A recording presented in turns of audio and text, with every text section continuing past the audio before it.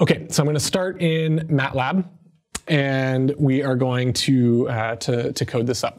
So here I have, I hope I'm pretty consistent in what my variables are called. I basically have just some random x values, and I have some b values, which are 0.9 times x plus some random noise. So here I should probably have done this a little bit more carefully. I should have probably said a equals 0.9.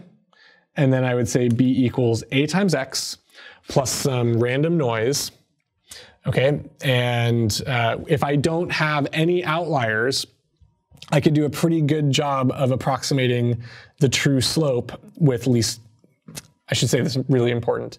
If this outlier wasn't here, least squares would do a great job if I had Gaussian white noise. If I had like white noise measurement error, but I had a lot of data points and no outliers, least squares would do a really good job. But with the outlier, it's going to fail. Okay, so good. And now here, what I'm going to do is at the very last data point, I'm going to drop a massive outlier. I'm just going to put a huge outlier in the data. And so I'm going to plot this for you. Okay, so I'm going to run this, and I'm going to plot the data. And so you see here these kind of blue dots are the data with a small amount of noise.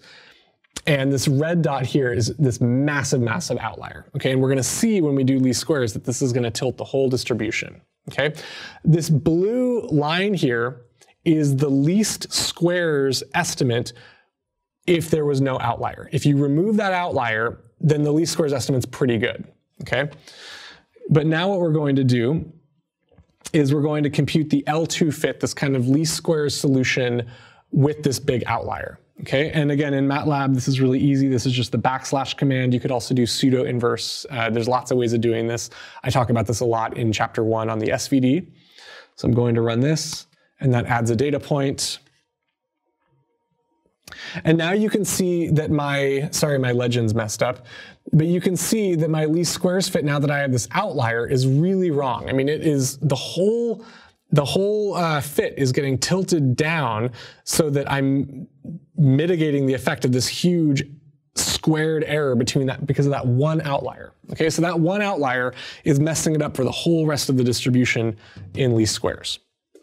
Okay, but this is solvable. This is a fixable problem, and this is really kind of neat, is that you can also solve for the L1 min solution.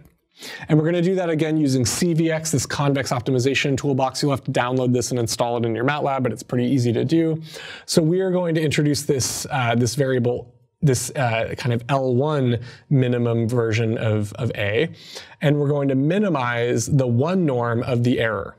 Okay, we're going to basically we're going to minimize over A the one norm of the error. Okay, and I'm going to run this. It might take a minute. It always takes a minute to run CVX.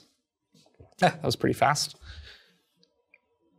And I hope it plotted my new fit. Perfect. Okay, so now when I swap out my 2 norm for a 1 norm, and I do the same optimization, now I get this white line, which is almost perfect. It is almost exactly where it should be. So it really has mitigated that effect of that single outlier. So that single outlier plagued my L2, my least squares solution, this red curve. It was terrible.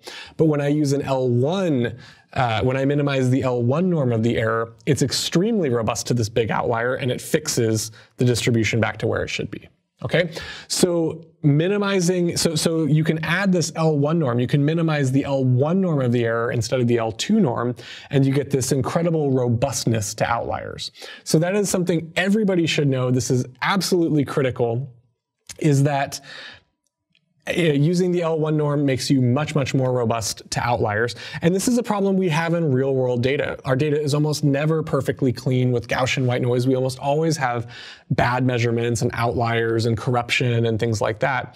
And so this L1 norm is kind of becoming more and more and more popular as we get into real data problems and data modeling. Okay, thank you.